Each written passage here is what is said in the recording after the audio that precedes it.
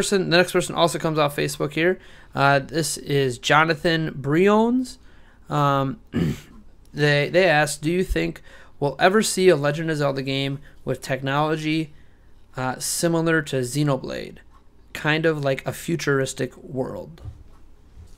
That's definitely an interesting question. I mean, I've played Xenoblade Chronicles X, and I could definitely... I hate you.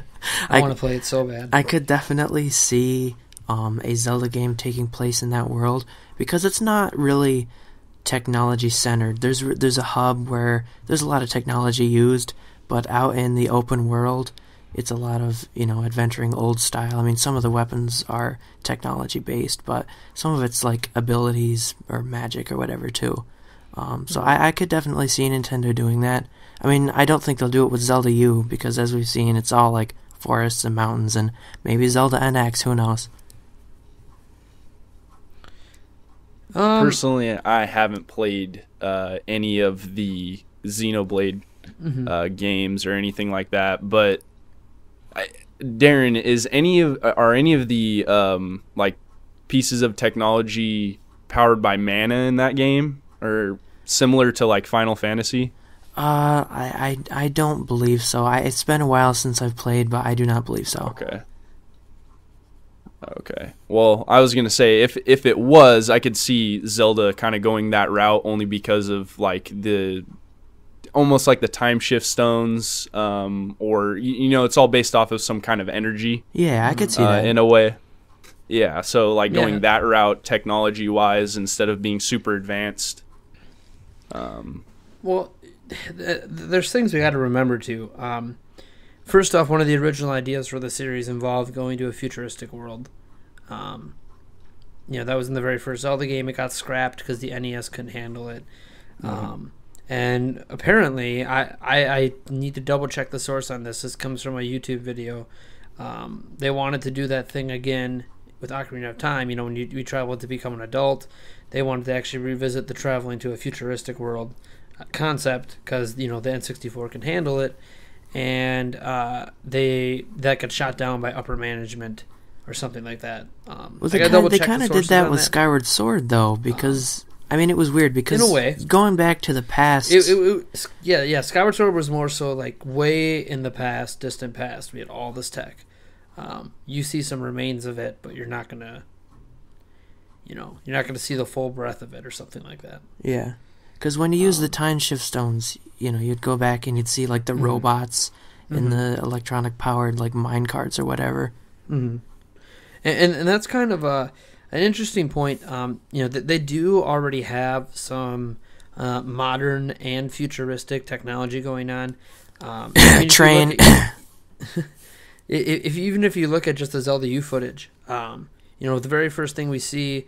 Outside of the world and Link being on, who we presume to be Epona, you got that giant robot thing, monster thing that shoots laser beams. Obviously, laser beams aren't new to the series, and then you see Link kind of pull out like a power arrow that has a button that makes a magical blade appear, and he shoots it. We've seen a spell book thing, or whatever book he had on his hip in the last footage.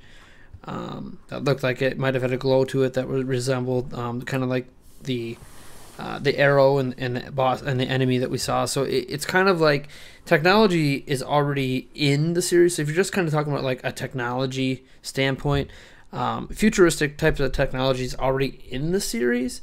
It just doesn't oversaturate the series. Like there isn't anything that takes place in a world that is almost exclusively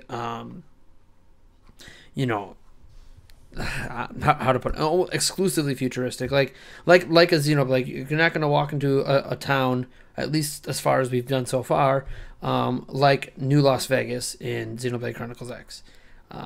That kind of town is probably never going to exist in a Zelda game. I do agree with that, yeah. So if that's what you're looking at, because like I haven't played Xenoblade Chronicles X yet. I plan to buy it. I'm probably going to play a lot of it over the summer. I might even do some live streams of it. But to me, from all the footage I've seen, it's a lot of, you have the new Las Vegas, you have your tech and your mechs and all this stuff, and then the world itself still seems almost a little, pretty raw. Because from what I understand, the story base is like this is like the last of humanity, and they're trying to reestablish themselves in a new world or something like that. Darren could probably correct me if I'm wrong because he's actually played it. No, that's but that was the pretty impression accurate. I got. Yeah, that was the impression I got. So